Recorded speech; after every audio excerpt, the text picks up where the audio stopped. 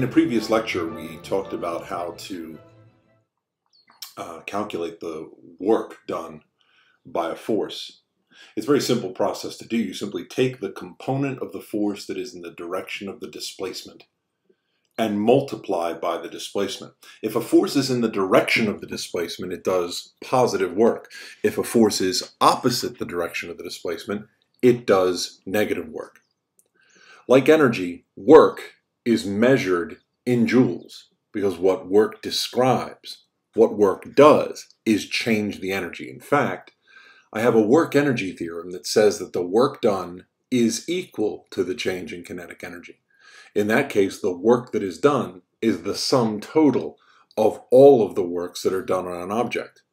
Because any object, as Newton's second law implies, any object can be subject to many forces all at once. And any force can do work in a given situation. But today what I'd like to do is to focus on the work done by two very special forces.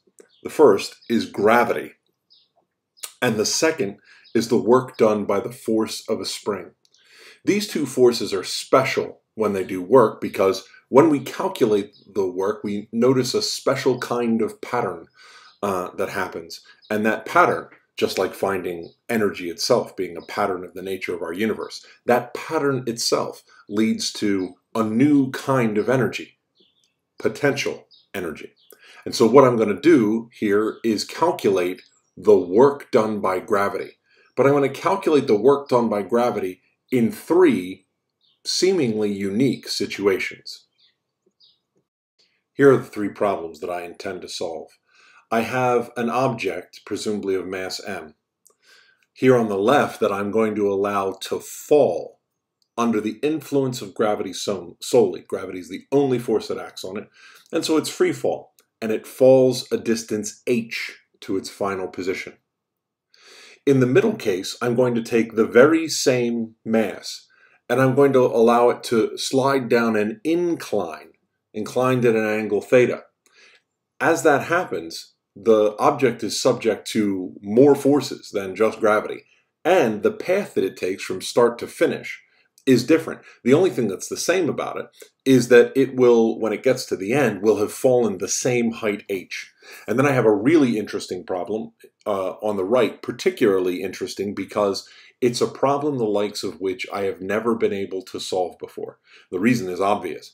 As the object travels from the top to the bottom, still falling a height h, it travels along this crazy curved path that is very complicated, and in principle, I don't even know the math to describe that kind of path.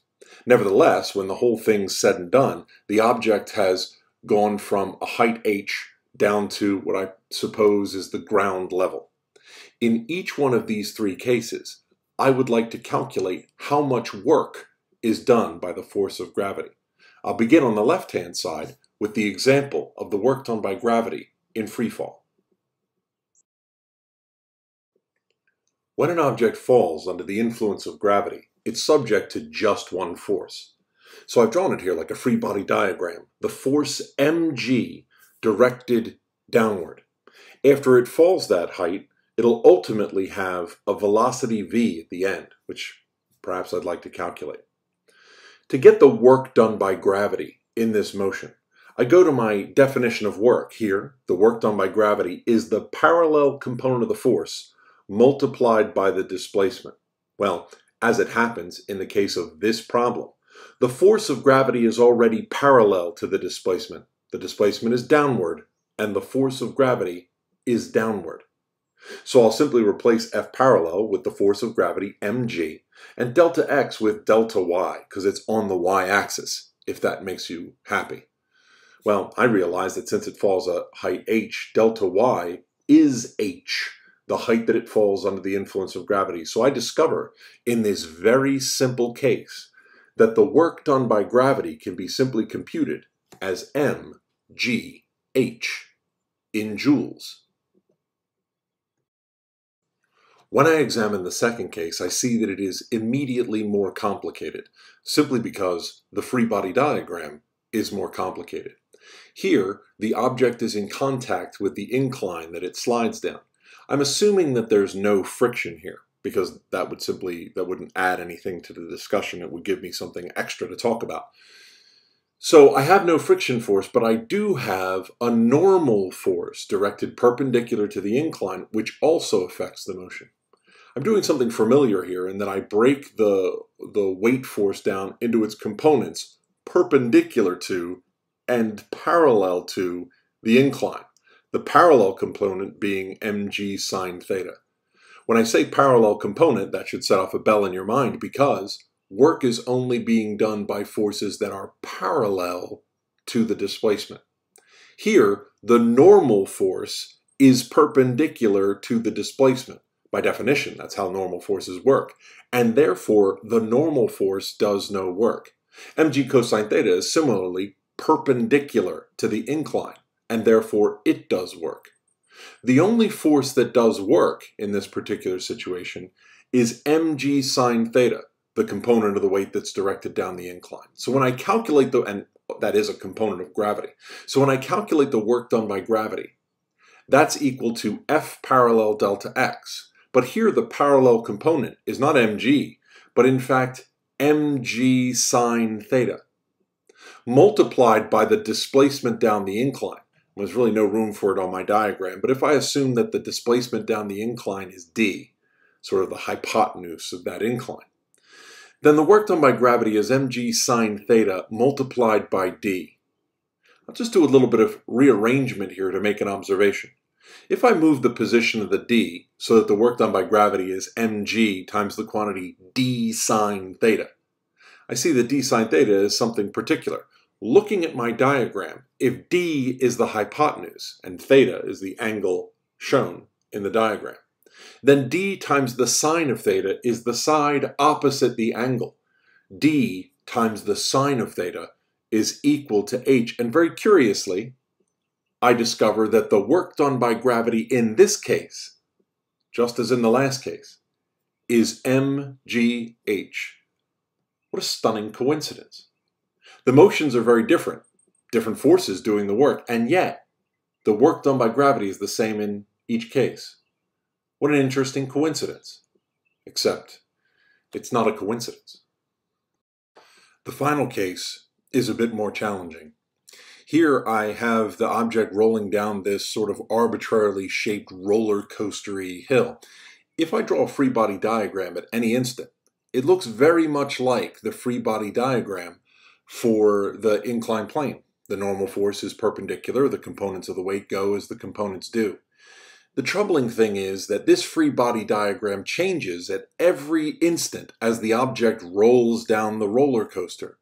Sure, the component that is perpendicular to the displacement is mg sine theta, but what theta is changes at every instant. And this is not a problem that we have been able to solve yet, and for many of us, we don't have the mathematical tools available yet to solve it easily. So what I'm going to do is going to feel like a little bit of a cheat. Instead of going down the roller coaster hill the way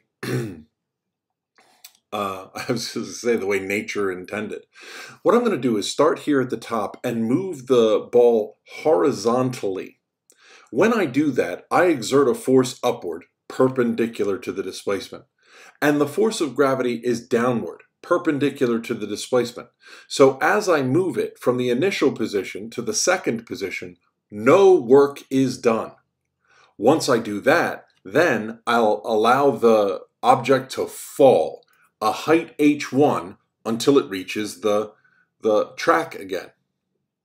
I'll then grab hold of it and move it horizontally, doing no work until I reach the fourth position, and then I'll drop it a height h2, and then repeat the process, moving it horizontally and dropping it a height h3, getting from the top to the bottom with work being done by gravity. I then will make the claim that the work done by gravity is equal to the work done in the first drop plus the work done in the second drop plus the work done in the third drop. So, since I know how much work is done by gravity when I drop a thing, then work 1 is mgh1, and work 2 is mgh2, and work 3 is mgh3.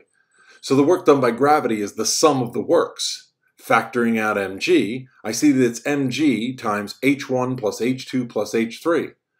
Well, that's the sum of the heights. h1 plus h2 plus h3 is clearly just h, and so I find that the work done by gravity is once again equal to mgh. Well, at this point you should cry out, Professor, you've cheated me.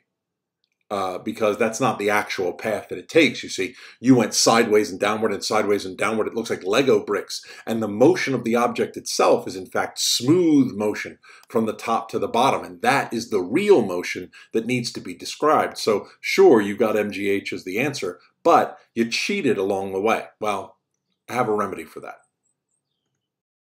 I'll do it again.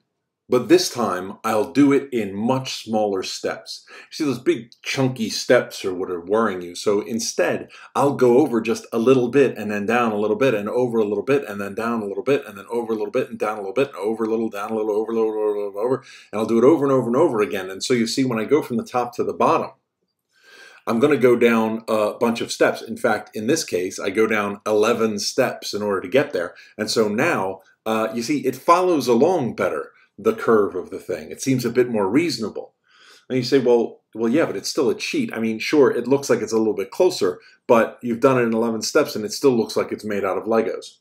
Well, consider this in your mind.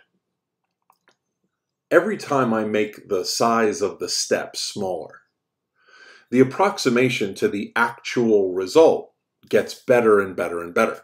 Imagine that I make it out of Legos that are so tiny they're microscopic. Well, then at that point, I wouldn't be able to tell the difference between the approximation and the actual hill itself, which has a molecular structure. So if I do it in a large number of steps, it seems like it would eventually be exactly equal to the value that I'm looking for. We express it mathematically this way. The work done by gravity is equal to the sum. Capital sigma here means a sum. Some of you may have encountered this in math class. The sum, the index I goes from 1 to 11 of the work done in the ith step is equal to mg times the sum of all the heights, which of course is the height. So with 11 steps or 3 steps or however many steps that I want to do, I still end up with mgh because the sum is still going to be the sum of a number of heights that always adds up to h. So imagine that I do it this way. The work done by gravity is equal to mg times the sum. I equals 1 to infinity. I do it in an infinite number of steps so that I get infinite smoothness of the curve. And you might make an argument, say, well, what is infinity? Does that exist or whatever? Well, it's as big as you can possibly imagine times the biggest number that you can possibly imagine. It is an extraordinarily large number of individual steps, making each step infinitesimally small. Well, when I make that argument, it doesn't show whether you like the idea of infinity or not. It doesn't change the fact that that very, very large number of heights is still going to add up to the height h. And so I find in this very peculiar case that the work done by gravity is exactly equal to mgh. By doing this exercise, I've discovered a very remarkable thing. In each one of these 3 cases, the work done by gravity is the same. mgh, mgh, mgh. Which is a result that I would not have initially expected because these 3 objects take remarkably different paths to get where they're going. The first one goes straight down, the second one goes straight down at an angle, and the third one does a crazy roller coaster path. They all take different paths to get where they're going, but the work done by gravity is the same, independent of path. This makes gravity special among forces. The force of friction would not have done this. If I included friction, for example, in this particular argument, in the first case there's no friction. In the second case there's friction. In the third case the friction varies as it goes along. So the work done by friction would be different in all 3 of these cases. But here the work done by gravity is the same in each case. Gravity here is special. For reasons that will become apparent a little bit later on, we refer to gravity as a conservative force. But that name is a little bit mysterious right now. It'll take a little bit more understanding before we get why that makes sense. But for the moment, we recognize that gravity is special because the work that it does is independent of path. All it matters is the height that an object travels, either up or down. And the work done by gravity would be equal to mgh. I mentioned earlier that calculating the work done by gravity had something to do with wanting to know the speed that an object travels. Indeed it does.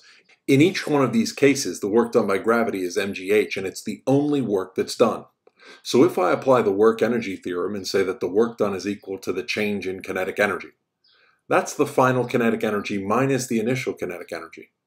If I release the thing from rest, then the initial kinetic energy is equal to 0.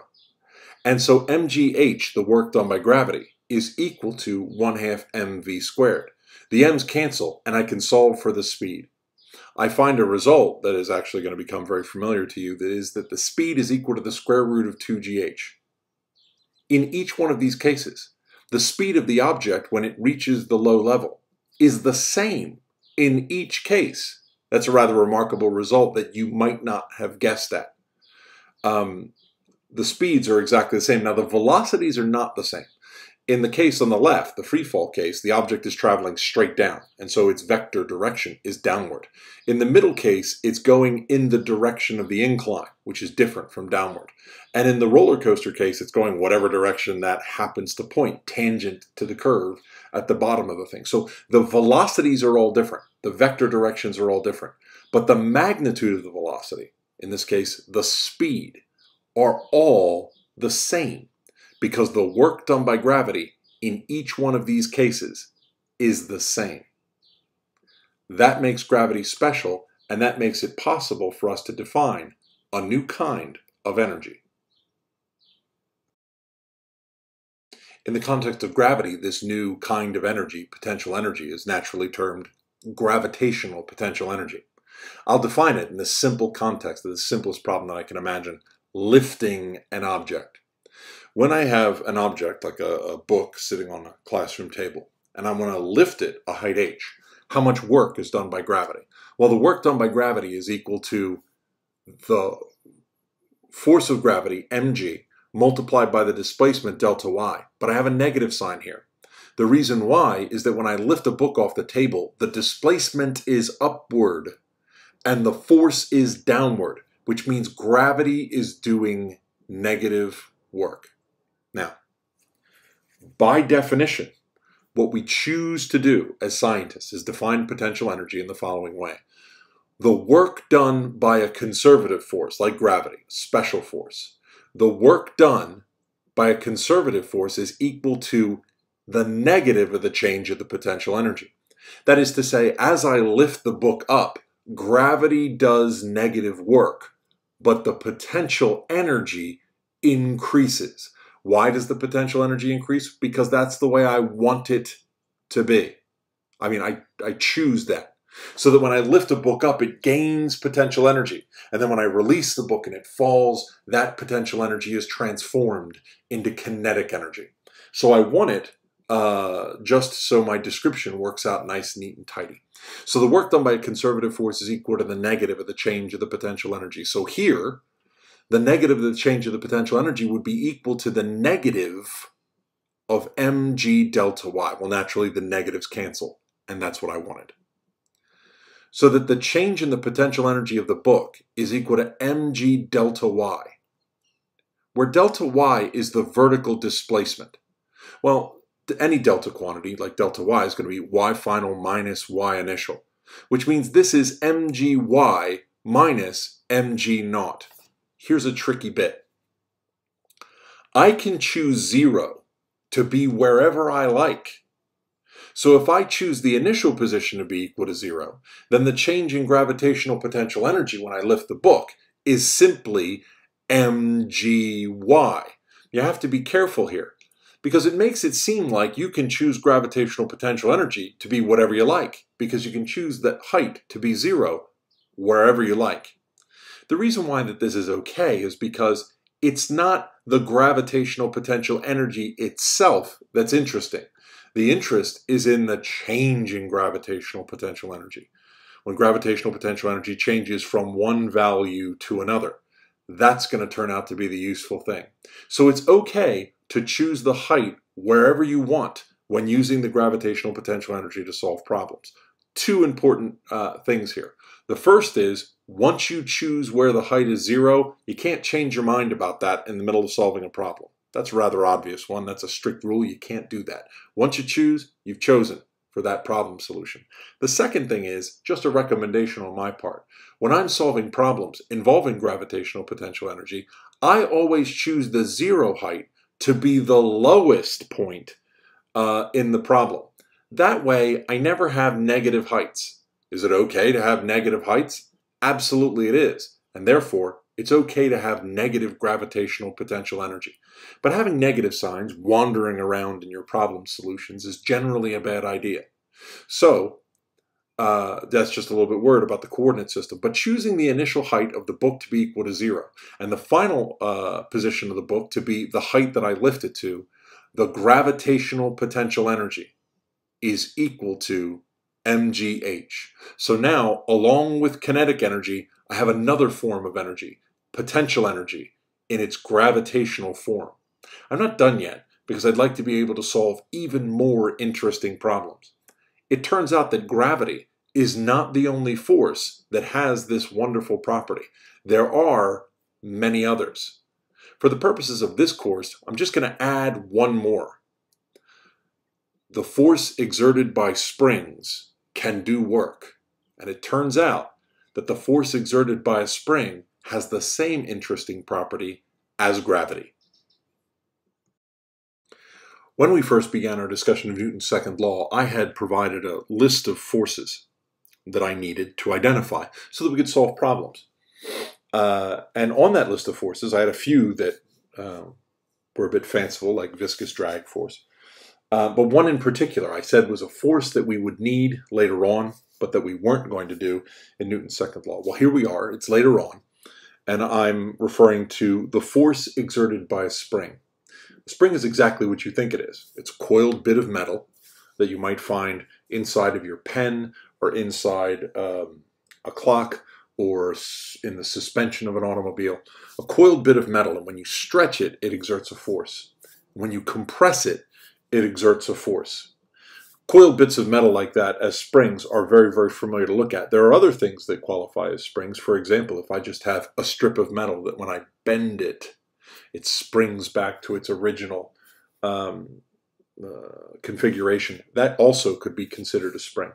And what I'd like to do is calculate the work done by the spring force, because as it happens, it has the same interesting property as the force of gravity. The trouble is, I never actually defined what the spring force was.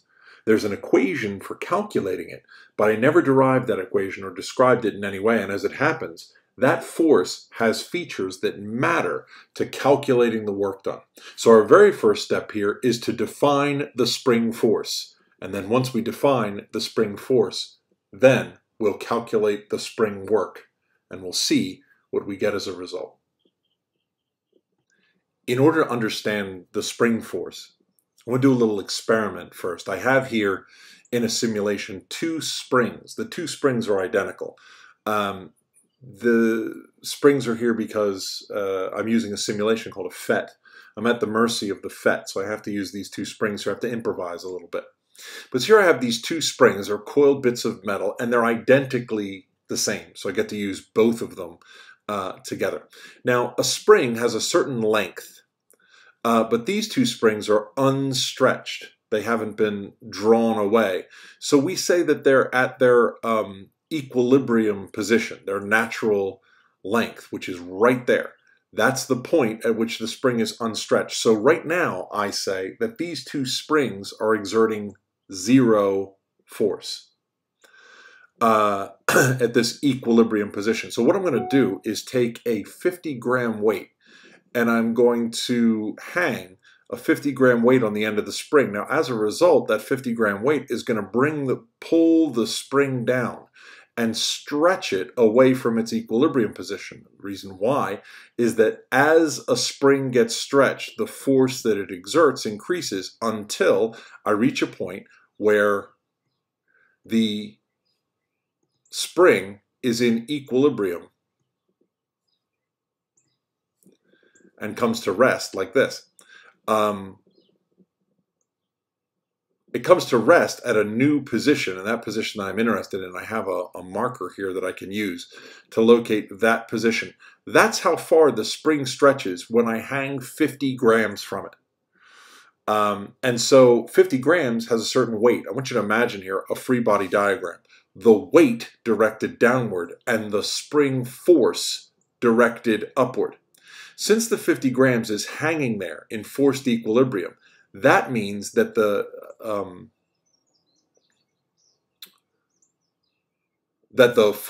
spring force exerted upward is equal to the weight force directed downward.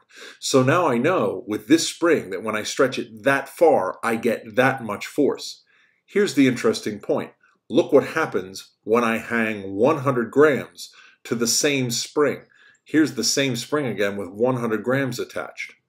When I release it and let it come to rest, I find that its new equilibrium position is exactly the same distance below the 50 gram that the 50 gram is below the equilibrium position.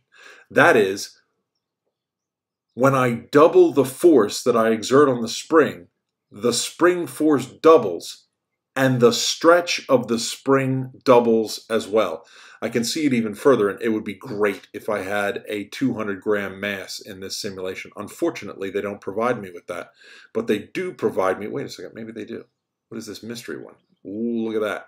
Now, this mystery one's not labeled. I assure you, it is 200 grams. And it has once again stretched the spring the same distance further from equilibrium. So the idea here is that when I double the force, I double the stretch. When I triple the force, I triple the stretch.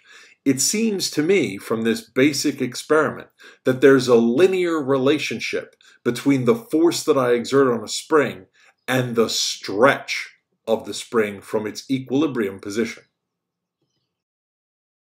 In order to express this spring force as an equation, we have to make a graph of the spring force that I get as a function of how far I stretch the spring. So here's my little drawing of my mass hanging from a spring. And I have a free body diagram where the weight that I hang from it is directed downward and the spring force is directed upward. This is how I can experimentally determine how much spring force there is. Because when it hangs in equilibrium, it's just hanging there, the spring force upward must be equal to the weight downward. So imagine an experiment where I hang a little bit of weight and then more weight and more weight and more weight and more weight. Each time I measure the stretch of the spring. If I made a graph of the force exerted by the spring as a function of how far I stretch it, which I'm calling x, or delta x, displacement of the spring from its equilibrium position, however you want to look at it, that graph would be experimentally a line. That line has a slope to it. So that slope I want to calculate, and I know that the slope of a line is the rise of the line over the run of the line. Well, here, the rise of the line is a certain change in force that I get, delta F. When I stretch the spring, a certain amount of stretch, delta X. So the slope is delta F over delta X.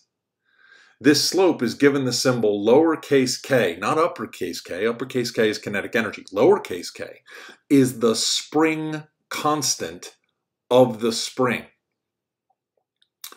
And obviously the units of the spring constant, which I didn't indicate here and I should have, the units of the spring constant would be newtons per meter, because it's delta F in newtons in the numerator and delta X in meters in the denominator. When you solve problems, you'll see a lot of displacements in centimeters, because it's not reasonable to imagine a spring that gets stretched for meters and meters. You always have to convert those centimeters to meters. Remember, all of our physics is done in meters, kilograms, and seconds. So the equation of my experimental data is the equation of a line. y equals mx plus b, where on the y-axis I have the force exerted by a spring, F sub s. And that's equal to negative the spring constant multiplied by delta x. The negative sign is there simply to indicate that if I pull a spring downward, the force is upward. If I push a spring upward, the force is downward. If I pull a spring to the left, the force is to the right. If I push a spring to the right, the force is to the left. That is, the spring force is always opposite the direction of the displacement. So here it is, just making it official. The force exerted by a spring, which like all forces is a vector, is equal to the negative of the spring constant multiplied by delta x, which is a vector. The negative sign is there because the force is always opposite the direction of the displacement. The spring force here has a particular feature, though, that's important to make you understand why we didn't use it in our Newton's second law unit. When an object connected to a spring moves around, the force exerted by the spring changes. If you think about all of the problems involving force that you've solved thus far, in every case, the force was constant. It didn't change when you were in the middle of trying to solve a problem. So the spring constant is a more complicated force than any other that we've encountered thus far. That makes calculating the work done by the spring force a little bit tricky. The reason why is that in order to calculate the work done by the spring, I want to calculate the force of the spring multiplied by delta x, because that's how I calculate work, force times displacement. But when I calculated the work done by gravity, I simply took the force of gravity multiplied by the displacement. When I do the force of spring, which spring force should I use? The spring force is different as I stretch a spring. Here's the graph of the spring force as a function of displacement. Before I've stretched the spring, there's no spring force at all. And then as I stretch it, the spring force increases until it reaches a maximum value at the maximum stretch. So which value of the force should I use? Well, because the spring force is a linear law, I have the luxury of using the average force when I calculate the work done by a spring. So what I'm going to do is say that the average force, just the way I calculate every average, I need two numbers and divide by 2. I'm going to take the maximum value of the spring force, which I call Fs max, plus the minimum value of the spring force, which is 0, divided by 2. So it's really the maximum spring force divided by 2. I'm going to call the maximum displacement from equilibrium x and use the average force to calculate how much work is done by the spring. So the work done by the spring is the average spring force multiplied by the displacement. Well, the average spring force is 1/2, so I have a factor of 1/2 out in front. The maximum possible spring force, which is negative kx, multiplied by the maximum stretch, which is x, the displacement from equilibrium at the end of the stretch. Well, this is a little bit sloppy. I should group these terms together. I'll bring the negative sign out in front and realize that I have x times x, which is x squared. So I very easily calculated the work done by the average spring force, and I found that it's equal to negative 1/2 kx squared. I'm not surprised that that negative sign is there, indicating that the spring does negative work. Because negative work is done when the force is applied opposite of the displacement. And that's exactly what a spring does. It exerts a force in the direction opposite the direction that you stretch it. Just as the work done by gravity depends only on the change in height, the work done by a spring depends only on the spring stretch. It doesn't depend on what happens in between. In this way, a spring force is the same kind of special force, a conservative force, just like the force of gravity. I defined in this lecture that the work done by a conservative force is equal to the negative of the change of the potential energy. So I'm going to say that the change in the spring potential energy is equal to the negative of the work done by the spring. But of course, I just found that the work done by the spring is negative 1/2 kx squared. And that means that the change in the potential energy of a spring is equal to 1/2 kx squared. I'm going to do something very obvious and say that since the change in the potential energy of the spring would be the final spring energy minus the initial spring energy, I'm going to say that when a spring is unstretched, it has no energy.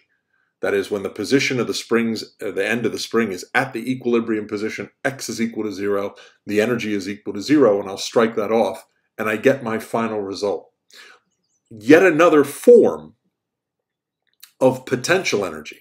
We only have one kinetic energy, 1/2 mv squared, but as it happens, we have two potential energies, the gravitational potential energy and now the spring potential energy, 1/2 kx squared. So here's a little summary of things as they stand now. I know how to calculate the work done by a force. It's the parallel component of the force multiplied by the displacement. Work can be positive or work can be negative, depending on whether the force is in the direction of the displacement or opposite the direction of displacement. There are three forms of energy that I can calculate.